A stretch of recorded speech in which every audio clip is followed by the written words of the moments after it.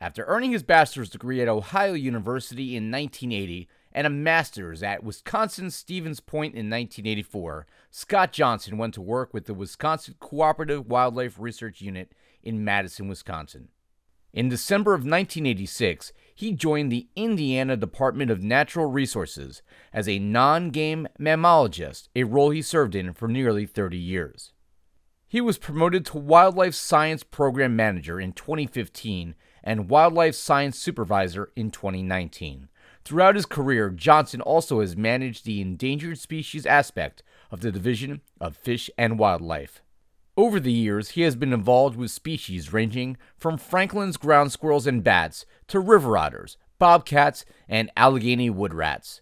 Johnson is one of the state's premier experts on white nose syndrome in bats, as well as bat conservation, management, and research.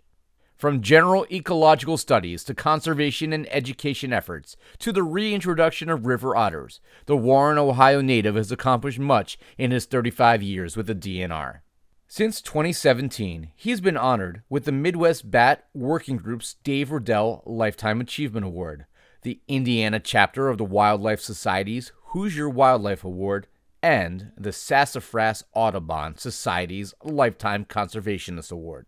For his significant contributions to the state of Indiana, Purdue Forestry and Natural Resources is proud to honor Scott Johnson as its 2022 Lifetime Achievement recipient of the Chase S. Osborn Award for Wildlife Conservation. I'd like to thank recognize the wildlife faculty at FNR. I understand they were the group of individuals that nominated me, and to those folks, like I said, I've got a high level of respect for them, and a nomination coming from them means a lot to me. I'd also like to thank the people of Indiana for the contributions they've made to the Non-Game Wildlife Fund.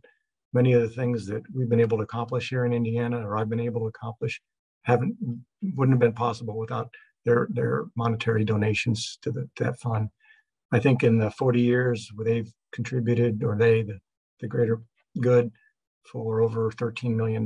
So that's helped us a lot, obviously. And then our agency leadership, supervisors, peers, colleagues within not only Fish and Wildlife, but within the DNR and the Fish and Wildlife Service and other state and federal agencies. You don't get anywhere successfully without a big team, and all those folks provided the support, the enthusiasm, and contributed to a lot of the stories that I'm getting credited for. Also would like to recognize my family, my wife, Julie. She's been a support staff for me and a real partner in all of this. We have two sons. One went to Purdue, and he's happily employed as an engineer, Dustin, and our other son went to IU, Eric Johnson. And so thanks to them too for putting up with those long trips to Louisiana and days coming home late or nights coming home late. They were always really there for me.